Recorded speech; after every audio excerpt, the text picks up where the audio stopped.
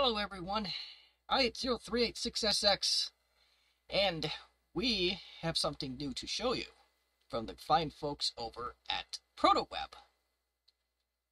And it's going to be this website right here, this warpstream.net. Now, you'd think that I could just go to this website and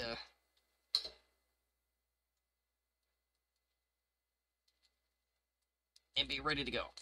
The answer is no. But rest assure you, it does work. So let's dig into this a little bit. So yeah, this project is brand new from ProtoWeb, which is, they're a service they're trying to restore, well, to the best they can anyway, to get it so you can see the web like it was in the 90s, or in the past. This is, as you can tell, this is YouTube of yesteryear that you're basically seeing. And this project's from, yeah, as at the time of recording, by the time this is uploaded, it's going to be about 2 weeks old. And it's a video hosting site. You can play YouTube videos, and you're supposed to be able to use Real Player, Windows Media Player, and YouTube's Flash Player. Full disclosure, I was not able to get the Real Player variant to work, but there may be something I'm doing wrong with that.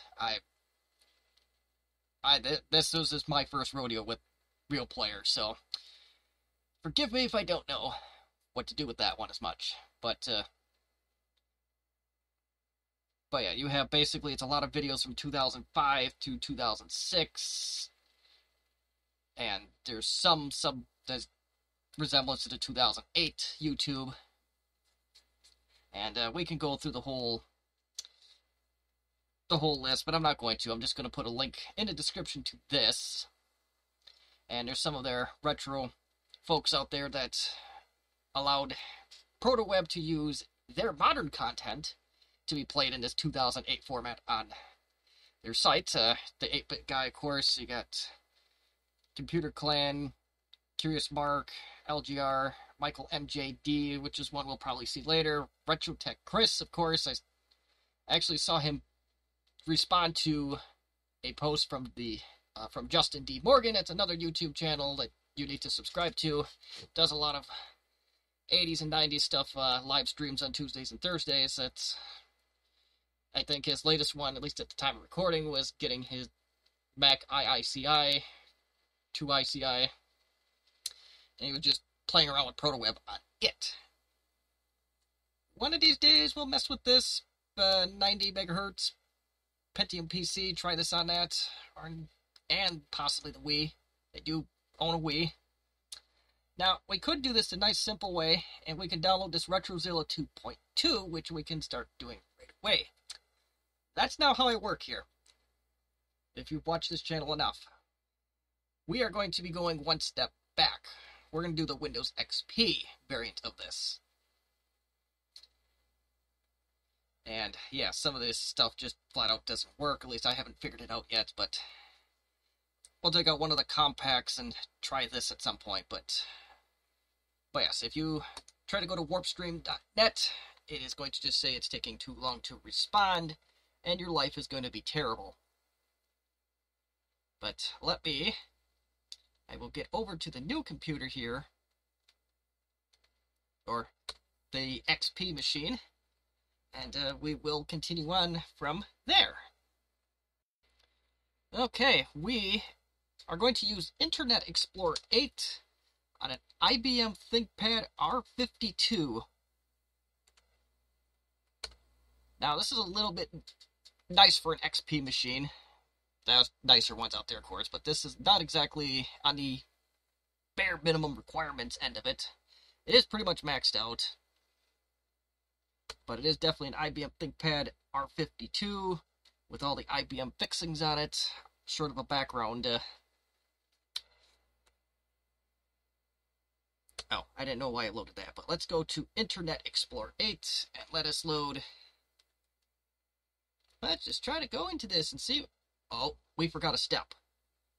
So, before we do anything else, we have to set up a proxy. So go over to Connections. Mine's already filled out, but you got to go to way back www.protoweb.org, port 7851. That's to use any ProtoWeb services. You must use that if you're not using that customized browser. So let's press OK to that. Let's try the warpstream.net again, and I think it should work. Yeah, here we go. That easy. Now, another thing I'll show you too. This is the original ProtoWeb project. It's websites that from the past that they're trying to get back available to the hands of people around the world. You got the old Yahoo browser. You got Google. I don't know how functional this is. But yeah, this is the old Google. Oh, nice. Anywho, so back to our video at hand. If you're interested in learning about ProtoWeb, the original service, I do have a video on that, which I will eventually put in the description or put a little card in the upper right corner that you can take you to that. And actually, in that video, I used their dial-up proxy, which is, I think it's port 7856, but I could be wrong. But if you click on the card in the upper right corner, once I get it up there, then you should be able to view that. But I digress. So let's click on one of these. I'm going to try and avoid the stuff with music just because of copyright. So let's install Windows 1.0 on an 80 Zenith TV. Portable PC, excuse me. I don't know why I said TV, but... And it's installing something. This is one of the modern videos that were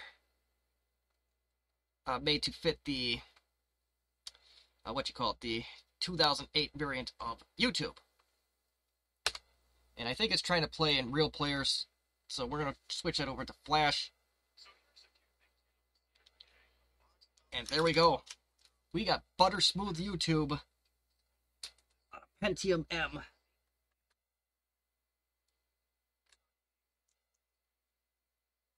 And there is sound. Let me fix that. Probably pluggable is a better word for machines like this. It was recently given to me by a friend of mine, and we were able to confirm that it works with the included copy of it. Alright. Not that I don't want to hear it, but I just want to keep this video short, to the point, the best I can. The only way I know that I can. So let's find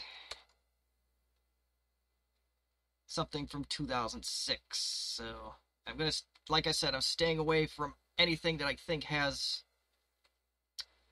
any music in it. Let's try sports.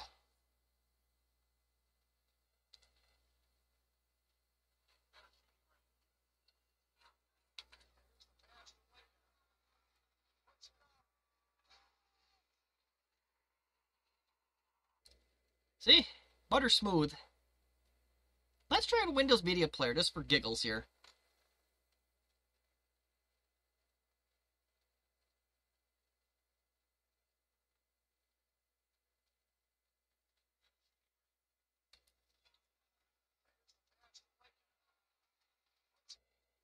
Now, the Flash Player version's a little bit better quality in my opinion, but that's alright. But that's maybe just a limitation of a web browser.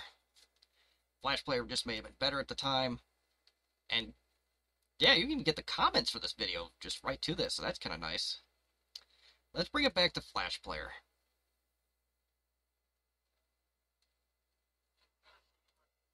Let me show you settings. So by default, this will use the Flash Player from 2007. Let's try 2006.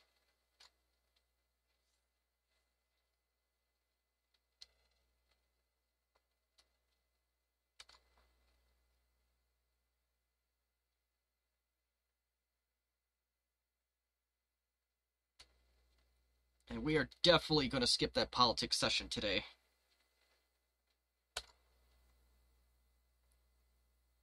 So this is YouTube from 2006.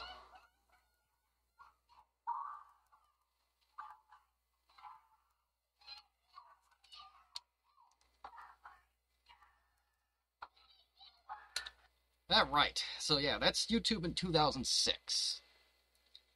Let's go to channels. I didn't do that.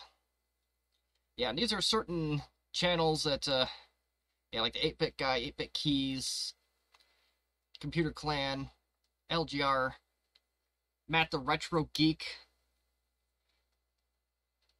Yeah, these are some of the partners of this project that, I don't know, I didn't know he made videos. That's, oh yeah, okay. Let's see if they actually work in here. I'll be very interested. I did not know he was active on YouTube yet, but sure enough, he is.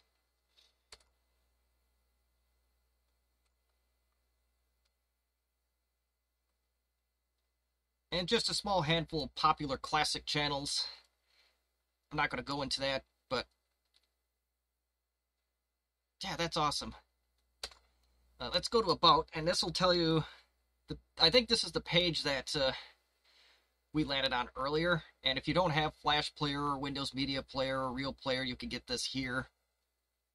And these download links actually do work, and I will more than happy to show you that right this minute.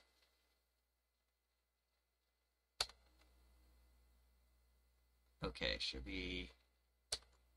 I'm not actually going to install it, I'm just going to prove a point. So, yeah, so we're going to save that. That's going. And I believe this is a server in Texas that this is hosted on. I don't know how great their internet is down there, but or where this is or what part of Texas they're in, but it's not going to be perfect. It's a hobbyist project.